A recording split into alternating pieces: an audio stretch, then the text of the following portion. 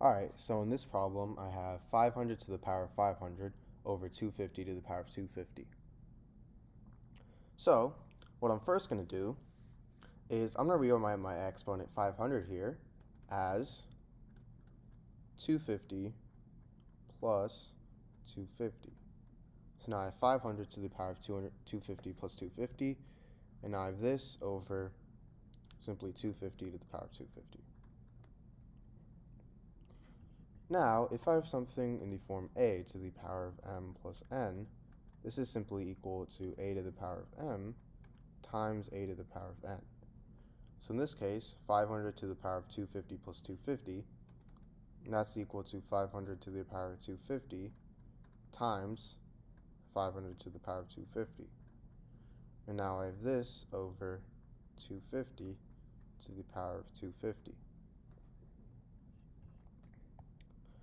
Now, this is the same thing as 500 to the power of 250 times 500 to the power of 250 over 250 to the power of 250. And now if I have something in the form a to the power of m over b to the power of m, this is the same thing as a over b to the power of m. So in this case, 500 to the power of 250 over 250 to the power of 250, we can rewrite that as 500 over 250 to the power of 250. And 500 over 250, that's simply equal to 2. So I find 500 to the power of 250 times 2 to the power of 250. Now, if I have something in the form a to the power of m times a to the power of n, this is equal to a to the power of m plus n. So 500 to the power of 250 times 2 to the power of 250, if I have something in the form a to the power of m times b to the power of m, this is simply equal to a times b to the power of n. So 500 to the power of 250 times 2 to the power of 250, this is equal to 500 times 2 to the power of 250. And 500 times 2 is 1,000, so I have 1,000 to the power of 250. Now 1,000, this is the same thing as 100 to the power of 3. 10 to the power of 3. So now I have 10 to the power of 3 to the power of 250. And if I have something in the form a to the power of m to the power of n, this is equal to a to the power of m times n.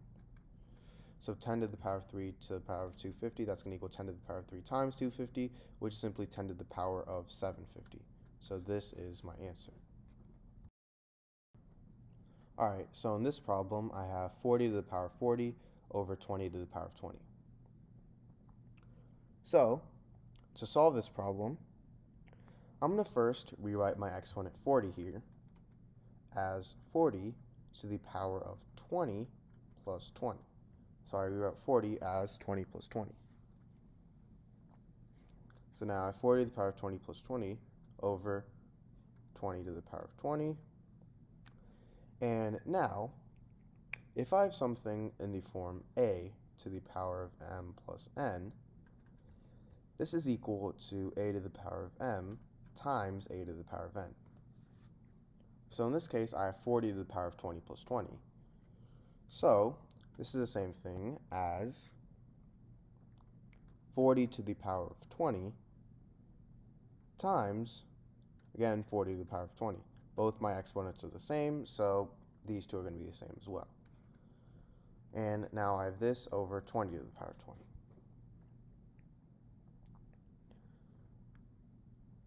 Now, I can actually take one of these 40 out of 20s outside of this fraction, so I can rewrite this as 40 to the power of 20 times 40 to the power of 20 over 20 to the power of 20.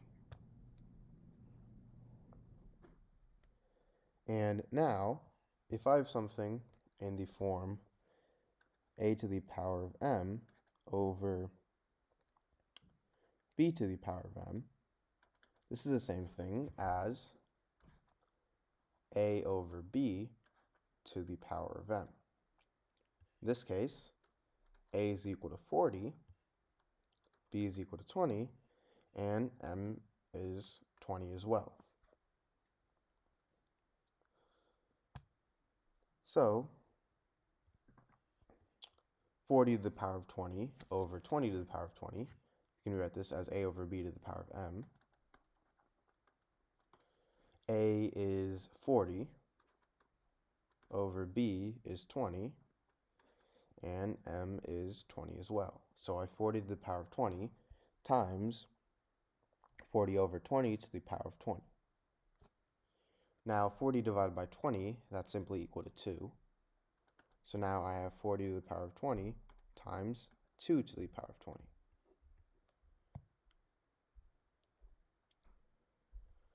Now, remember, if I have something in the form a to the power of m times b to the power of m, this is equal to a times b to the power of m. So 40 to the power of 20 times 2 to the power of 20, that's going to equal 40 times 2 to the power of 20. 40 times 2 is 80, so now I have 80 to the power of 20, so this is my answer. Alright, so in this problem, I have 9 to the power of 10 plus 9 to the power of 10 plus 9 to the power of 10. And I actually have 4 answer choices for this problem. So for answer choice A, I have 27 to the power of 30. For answer choice B, I have 9 to the power of 30. For answer choice C, I have 27 to the power of 10. And finally, for answer choice D, I have 3 to the power of 21. So we want to figure out which one of these answer choices is the correct answer to this problem.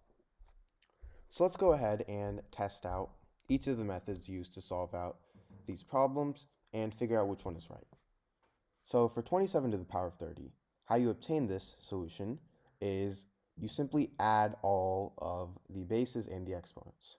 So the bases are all 9, so you do 9 plus 9 plus 9 to the power of, and the exponents are 10. So you do 10 plus 10 plus 10, which is equal to 9 plus 9 plus 9 is the same thing as 9 times 3, which is 27. And 10 plus 10 plus 10 is the same thing as 10 times 3, which is 30. So you get 27 to the power of 3 using this method, 27 to the power of 30 using this method. However, this method is actually wrong. This is not the right way of adding exponents. You can't just add the bases and add the exponents. Now, for the second way, what you have to do to get this is you actually, this time, you keep the base the same and you simply just add the exponents. So you do 9 to the power of 10 plus 10 plus 10. Now, this is equal to 9 to the power of 10 plus 10 plus 10. Again, that's the same thing as 10 times 3, which is 30. And again, this method is wrong as well. That's not the correct way of adding exponents. So now for the third method, C, what you have to do to get this is this time you add the bases and keep the exponent the same. So you do 9 plus 9 plus 9 to the power of 10. And this is the same thing as 9 plus 9 plus 9 is the same thing as 9 times 3, which is 27. So you have 27 to the power of 10. And this method is wrong as well. That's not the right way to add exponents. Finally, we have D. And to get this, the first thing you do is you can rewrite this as 3 times 9 to the power of 10, because 9 to the power of 10 plus itself 3 times. Now 9 to the power of 10, that's the same thing as 3 to the power of 2 to the power of 10, because 9 is the same thing as 3 to the power of 2. And if I have something in the form a to the power of m to the power of n, this is equal to a to the power of m times n. So 3 to the power of 2 to the power of 10, that's equal to 3 to the power of 2 times 10, which is the same thing as 3 to the power of 20.